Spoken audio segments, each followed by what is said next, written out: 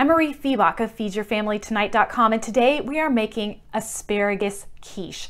This is a vegetarian quiche that is so delicious. It would be perfect for a Mother's Day brunch or any other celebration. I'm going to be hosting a bridal shower for a friend's daughter this summer, and I think this is going to be on the menu. It starts with a pre-made pie crust that I bought in the freezer section at the grocery store. You could also make this crustless. If you're going to do that, just take a pie plate and spray it with cooking spray and then layer as I show you later. But if you're using a frozen pie crust, you want to par bake it so it doesn't get soggy. So I have a pie crust here. I put in a piece of parchment paper, and then I have this big jar of beans that I use only as pie weights. You don't really want to eat them after you've used them as pie weights. Pour those in to fill up the entire pie crust and bake it at 375 for 15 minutes. Then you're going to lift out the beans, and you have this pie crust that has already kind of gotten a head start in the oven, and that's going to help you from having a soggy crust. The next thing we're going to do is get the cheese ready. I like to use Swiss cheese for this, and you mix it with 1 tablespoon of flour, and the flour helps the custard from getting too soggy, and the asparagus is going to release a little bit of water, and the flour is going to release that, soak up that water and make it extra good. You're going to put half of this cheese directly on the bottom of the pie dish. Then you're going to add a 1/4 cup of onion that has been slightly sauteed. You don't want them to be super brown. You just want them to get a little bit of translucent. And I like to cook them with a 1/4 teaspoon of salt, because I find that if you layer the salt in the ingredients, it's going to make the dish taste better. So I have a 1/4 cup of onion that has just been slightly sauteed. Then we are going to go to the asparagus.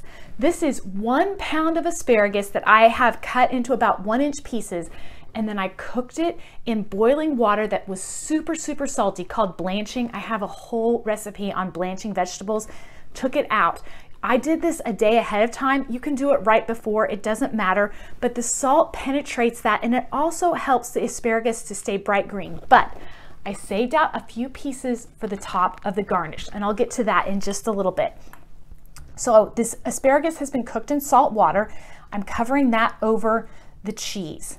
And then I'm going to put in the rest of that cheese. This is 4 ounces of cheese total, so it really isn't a lot of cheese, especially if you're going to get 8 servings out of this.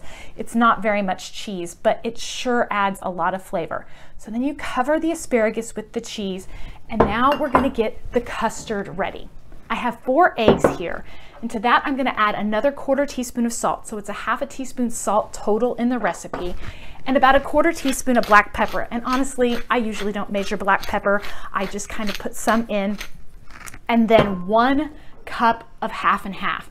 If you want this to be really decadent, you could use heavy cream. If you wanted to be a little lighter, you could use whole milk.